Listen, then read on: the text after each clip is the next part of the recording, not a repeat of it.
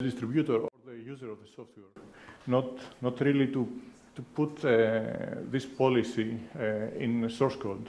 We didn't want to modify any source code to modify the policy. So what would be the main advantage? The main advantage is that you actually know what security level is your operating system using in general. And because I had to convince my boss, I wrote some reasons why we actually need that. And I believe they're also applicable to Debian as a project, why we need system-wide crypto policies. One advantage is that we reduce the administrative, the burden of the administrator of the user we're actually giving the system. Why is that? If you have deployed, let's say, an HTTPS server or any kind of server which uses crypto, what are the best practices you have to do? Typically, you go to websites like bettercrypto.org, download the PDF of 90 pages or even more, read there how to set up your cipher switch in a way that your level is acceptable for today's standards, and modify your service to support these advices. But why do you have to do that anyway? Why would you really have to go to this website, find these advices, modify your service? Shouldn't that be offered by default by the operating system? I believe yes. And also it's reduced support costs by using a consistent level across the operating system. You eliminate a class of vulnerabilities that depends on inconsistent parameters in libraries. For example, if you have followed lately, we had an attack on TLS called Longjump that depending on some libraries, let's say, accepting lower parameters than the others. So if we had a consistent policy, this kind of attack wouldn't even be there. And the other thing is easier audit. That you actually know that your programs, after you deploy such a policy, you know what algorithms your programs will use.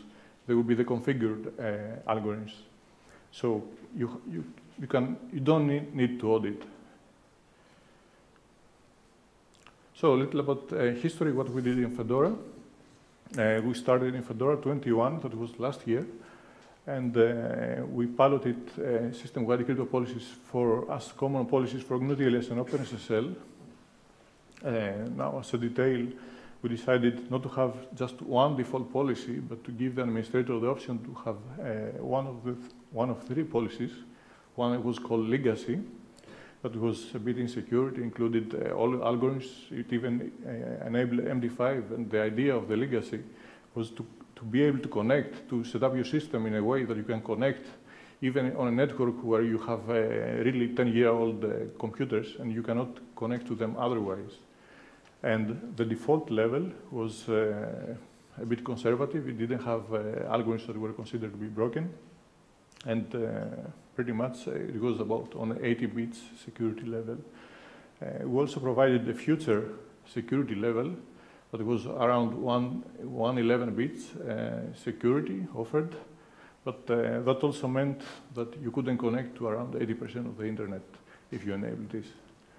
So, of course, the system came by default on the default level, and we piloted on a few applications on Fedora 21, while on Fedora 22, we converted several libraries and applications to use this policy by default. Like Apache HTTPD, Light HTTPD, libmicro HTTPD, and also the command line applications we shipped. In Fedora 23, we added also the bind software to the system-wide crypto policies, because in DNSSEC you also use algorithms, and we would like to be able to restrict certain algorithms from being used in DNSSEC when they are considered broken. So what was our approach? All up to now was a bit theoretical, but what we actually did. If you have already set up a server using either OpenSSL or GNU-TLS, you have probably noticed that at some point it asks, you have to specify a cipher suite string For example, in OpenSSL, it can be like that to enable the high-level cipher suites, except MD5 and such. In GNU-TLS, it will be something enable the normal cipher suites with only TLS 1.2 in this example, for example. And we figured that since we have several applications, each and every having this kind of strings on their configuration files, why not agree on a single string that we set on every application, and upon when this string is encountered by OpenSSL or GNU-TLS, they will just load the default system-wide policy. So that's pretty much the idea. And the next step, we just modified most of the applications we ship to change the included by upstream, let's say, example configuration file to use our system-wide policy string. Some problematic cases were the applications which hard-coded their defaults into the code. And in these cases, we just also modified the code to use our shipped policy, our default policy. That was a very brief description. If you want to see more about this, it's on that URL. And ideally, we wanted to cover everything. Let's say that every cryptographic aspect of the application in that policy, from signature to MAC algorithms to cipher algorithms to key exchange algorithms, elliptic curves allowed, the size of parameters allowed for RSA or Diffie-Hellman, the protocols allowed, and even compression. Our current state is that GNU-TLS is able to cover the whole set of options, while on OpenSSL we are restricted to MAC algorithms, cipher, and key exchange. Although we plan to extend OpenSSL as well. The reason, if you don't know already, is the fact that OpenSSL is doesn't allow much freedom in what to specify in the cipher suite string. You can only specify the cipher suites, not any other parameters. And we also have paths for NSS. If you don't know, NSS is the library used by Firefox, the TLS library used by Firefox to cover also all these parameters. It's currently under upstream consideration, and we haven't included it yet in Fedora.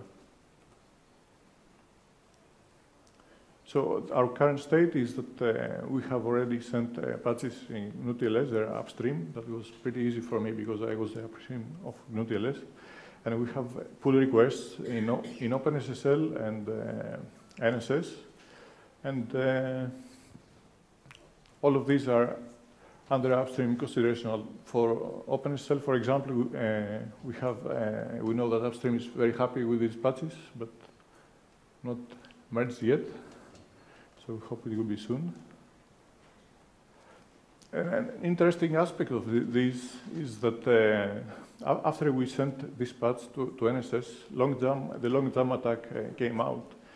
And we realized that if that patch was in place with the Fedora default settings, NSS wouldn't have been vulnerable to long jump.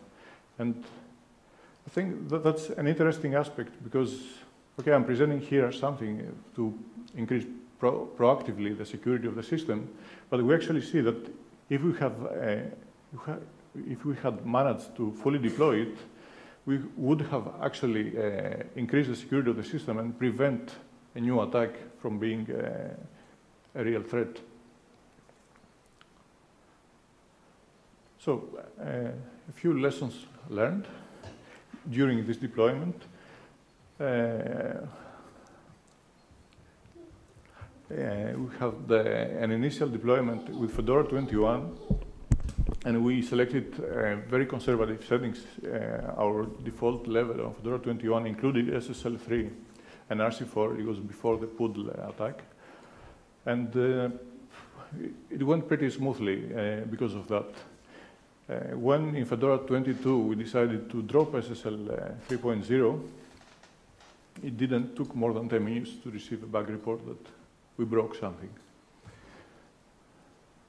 So, as a lesson, I would say that it's better to be conservative in the beginning when you deploy for a pilot, rather than be strict and say SSL 3.0 is already too old, it's broken, let's drop it. Because we realized there are applications that could only use SSL 3.0, not because of Fedora, but because the Windows server, let's say, was only using SSL 3.0. And another thing is that unlike CVEs, where they have to be fixed in a very short amount of time, because let's say you have all newspapers talking about you, that you are broken, this kind of stuff. When you send the proactive security patch to some project upstream, you have very slow response times. You get probably mails that tell you, okay, we like it, we are going to evaluate it, but when it actually comes to the point to merge it, it takes much time. And the third thing is that I believe, actually, that's my opinion, that it pays off having such a system-wide security level. Let's say in attacks we have seen in the last years on TLS and SSL, like Poodle or the CBC cipher switch, the RC4 attacks, it would have been much easier to simply change the policy and remove these options from the protocol or reorder them, rather than modify each and every application to eliminate these options. Also, as I've mentioned, the long jump attack wouldn't have been an issue. So, what are our future plans? At the moment, our first priority is to make sure that everything is upstream. Everything we have contributed so far to NSS and OpenSSL is upstream. We would like to include the Java SSL and TLS implementation to the policy, and that part might be easier than we initially thought.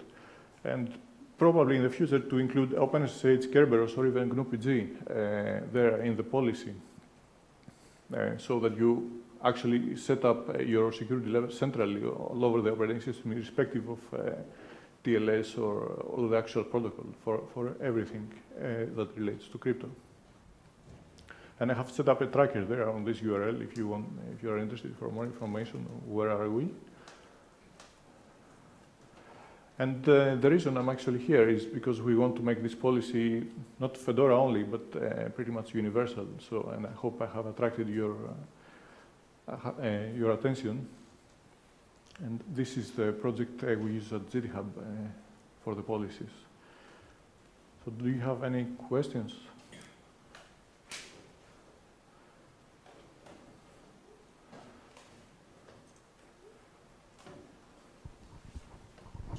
What about certificates? Are they centrally managed too? Yes. The idea in the parameters that I presented before was to include also certificates. Let's say the size of parameters used in the certificates, in RSA certificates. Well, the certificates used to authenticate some remote site. Mm-hmm. For example, in Debian, there's etc SSL certs. You mean the CA certificates? Yeah. Actually, in Fedora, we have a common CA certificates for OpenSSL, NSS, and GNU-TLS. So we pretty much already share this. And this part was about only the algorithms. Because if I remember correctly, Firefox, Iceweasel, and Debian used them in the past, but no more uses them because I think something upstreamish changed. So I think that's a pity. I'm not aware of this, but it would be bad news indeed.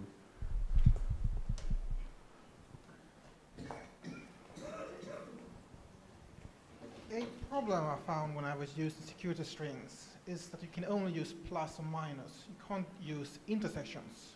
So when you have a large thing like system default, but you want, say, only perfect forward security strings, you can't actually say use system defaults which are perfect forward security. You have to either takes system default minus everything that's not perfect for security, or alternatively list all the perfect security which also are member of the system default by basically manually looking through the list. That is correct. You cannot do so advanced substitution there. This is, for me, a big problem with any concept like system defaults, because I can't really use them if I want to have guaranteed perfect forward security. You could also set your system defaults to be only perfect forward secrecy. Currently in Fedora we don't have, but that is not a limitation, let's say, of the idea. Is there also something in progress to get more programs to be configurable? Sorry? As I read the policy, you suggest for everything that is configurable to have this system policy as default, and to change everything that has hard-coded to change it to the hard-coded value to the system. Yes. This, in my eyes, this has the problem that it's still hard-coded. So if one application that is hard-coded needs something more permissive, you have to keep the system-wide setting more permissive for this. So it would be nice to have an orchestrated effort to ping all upstreams to have everything configurable. That's a correct observation, and pretty much our approach of changing the hard-coded, we hoped it would end up in something like this. If somebody would want something worse or better policy or better security policy, he would have to request it from upstream. But I didn't think it should be part of this project to force every upstream to make it configurable, because on some applications you may not want it configurable. Okay, time is over. Thank you for being here.